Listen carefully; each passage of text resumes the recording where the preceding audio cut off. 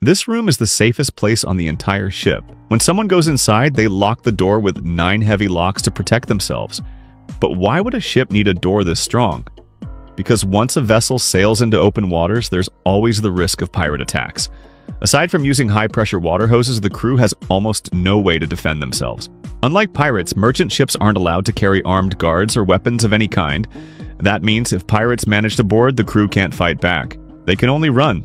That's why every modern cargo ship is equipped with a citadel or a safe room. It has just one reinforced entrance. When an attack becomes unavoidable, every crew member rushes inside and locks the door behind them, all 9 bolts of it. These doors are so strong that even a tank couldn't break through, let alone a few pirates with rifles. Inside, the room is fully stocked with food, water, first aid kits, and communication systems to send out a distress signal. Once sealed inside, the crew can safely wait for naval forces to arrive and rescue them. It's not just a room, it's their last line of defense on the open sea.